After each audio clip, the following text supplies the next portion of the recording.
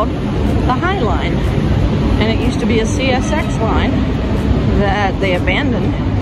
Look, they've left the trail, the rails for the trail, and they've got all kinds of stuff built around it. It's a really cool thing.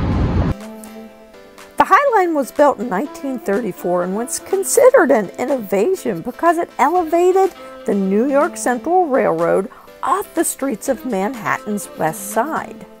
When the line closed in 1980, it was considered an eyesore to many. But now, the rail line is a work of art.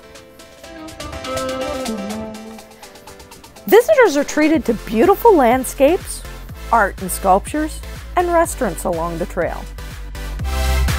Yeah, poached eggs and sausage. Sausage is really good.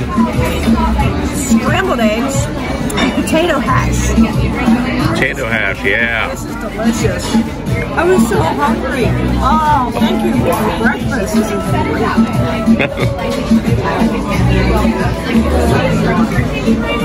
At the northern end of the trail, hikers can rest their feet and exercise their wallets at Hudson Yards, an ultra-modern 5-story shopping mall.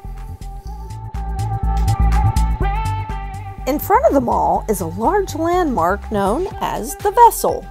This photographer's dream is made of 154 interconnecting flights of stairs with almost 2,500 individual steps and 80 landings.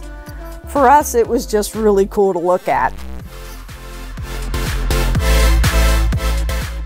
The Highline was an unexpected pleasure and a lot of fun. It's free of charge to walk the trail, but make sure you look at their website before visiting because it closes overnight. The hours vary depending on the season, but it's open most days from 7 in the morning till 10 at night. I hope you enjoy it. I know we did.